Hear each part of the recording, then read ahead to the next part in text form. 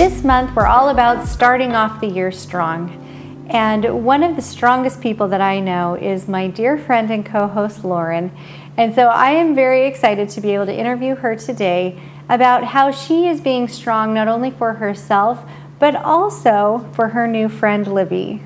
Lauren, you have a Libby. Cute little new, I'm not a human, but a little person right there. Well, you know, I decided today was bring your daughter to work day. And she is now mine. And she looks very happy to be yours as well. She, you know what, she is. And 2 weeks ago tomorrow, I found Libby and we left the shelter together. It was not part of a grand plan. Mm-hmm.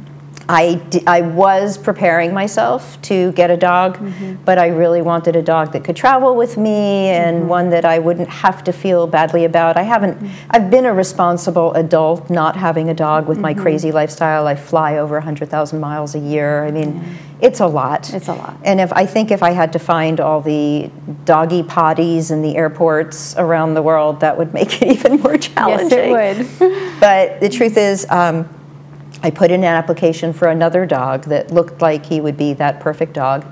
I was rejected because I didn't have a yard and potentially other dogs for him to play with.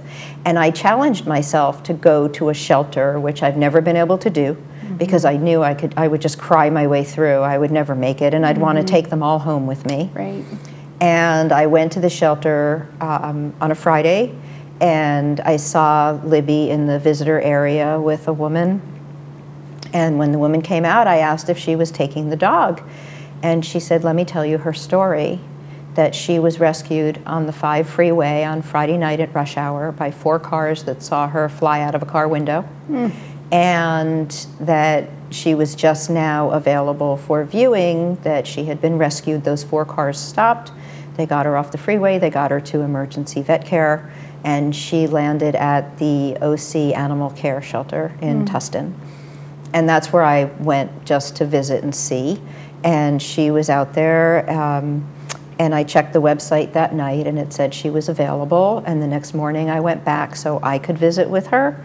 And this little dog just was sitting, sunning herself. She was super chill. And the handler was sharing with me that she was nipping and that, you know, he said, I know she's a great dog, but this is not a great place for her.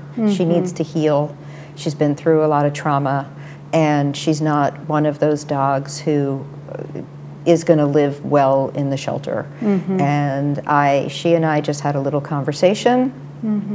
They gave me a pink blanket and a leash, and she got in the car, and he said, don't try to touch her. She's very sensitive to touch. And half an hour later, from the back of the car, I felt a snout coming under my arm. I was leaning on the console, and I could feel her face coming in under my arm, and I knew that we were just it. She was my girl, I was her human, and we would figure it out. And it's been now 2 weeks. Every day, she shows me something new of herself. You know, and as her spay incision has healed, we shaved her when I got her. She had a lot of hair. We'll show some pictures of the befores and afters. And just the next day, I had to find a Sunday groomer who would take her because she was so uncomfortable. And I knew that if we could get rid of that, it would be helpful. And of course, she was very upset at first. You can see the look on her face. She says, who are you and where's my hair? But now that I can bathe her and, you know, we can use soothing oils, and the antibiotics have cleaned up her skin condition, and, you know, and slowly, slowly, she loves her food, she loves her tennis balls, she loves her pull me toys, and she's showing me every day that she knows how to play. She's great with kids, she's great with dogs, and she's the kind of dog who would never have made it out of the shelter because of the language they were using to describe her behavior without consideration that she was in pain, in trauma, terrorized. And I'm so grateful that we found each other, because she is turning into just, I mean, check her out. No. Just Well, the it's sweetest interesting. little girl. She's the sweetest. Like, she came right up to me today, and she just like was just checking me out. Like, to me, she showed like no signs of trauma. No. Just, which is such a tribute to you and a tribute to her for her resilience. They are so resilient. It's amazing. Even in the first days, you could see in her eyes she was just trying so hard. She would show me that, you know, it'll get better. I promise I'll be better. And like, you don't have to be better. Just get better, right? Feel better. Feel better. And she needs to gain about 6 pounds. She's obviously been underfed for a while. And now that her hair is growing in and her body is healing, she's playful. She has friends in the neighborhood, right? So we have play dates now. I'm meeting a whole new group of my neighbors who are out walking all day long. That is so fabulous. So what, just as kind of to bring this back full circle into, you know, being strong, starting off strong, what do you feel like rescuing Libby has done for you? It has definitely tested me. It's a big change. It wasn't part of a plan, right? I walked in testing myself to leave the shelter with no dog, and of course I left the shelter with a dog. I didn't have a bed, I didn't have food, I didn't have anything. Yeah. So this dog, basically I left her in the back of the car and I had to go shopping and buy a few things. But I've had dogs, I had dogs all my life growing up, and my family's always had dogs. So I feel like we're a little family now, right? And it's nice to be responsible to something outside yourself. You know, you've got 5 children and a dog, so you've got plenty to be responsible to.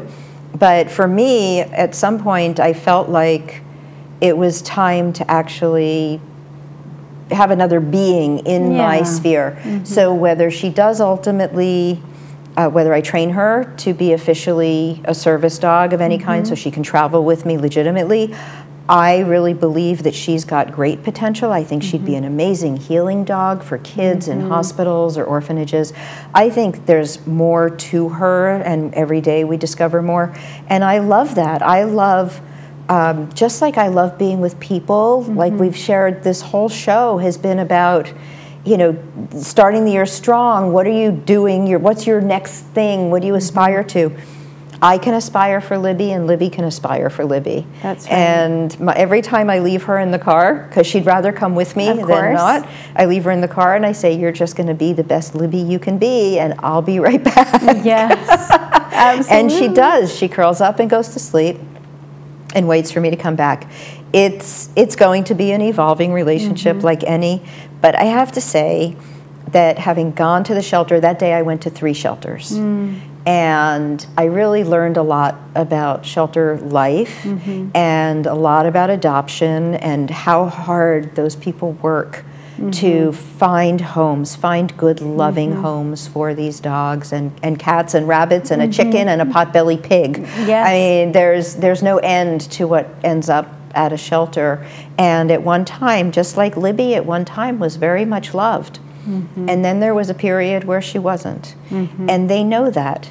They know that they've fallen from grace. And then they know when they've been brought back into a loving space. And I think the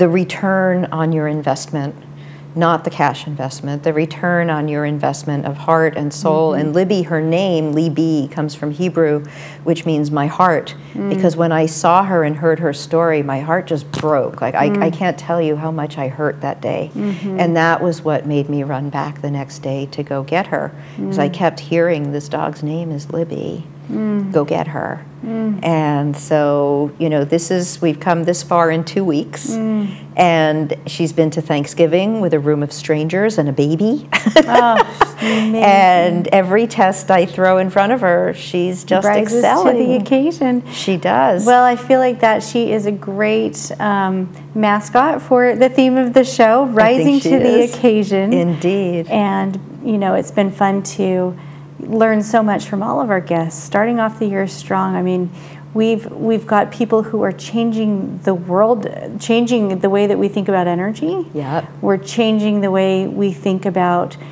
relationships in business and in life. How we communicate. How we communicate, how we can change our bodies in the way that we want to be perceived and perceive ourselves. And our health and how we feel. So I think my wish for everyone, everyone we know and love, is that this should be the best year ever so far. And Absolutely. We should start it strong, keep it strong, and be our very best selves all the way along. And what you said before, find our loving space where we can really grow and thrive. There we go. And we wish that for you. And I wish that for you, my dear friend. Me too. And we look forward to a great year. And we'll see you next time. Good day, Orange County.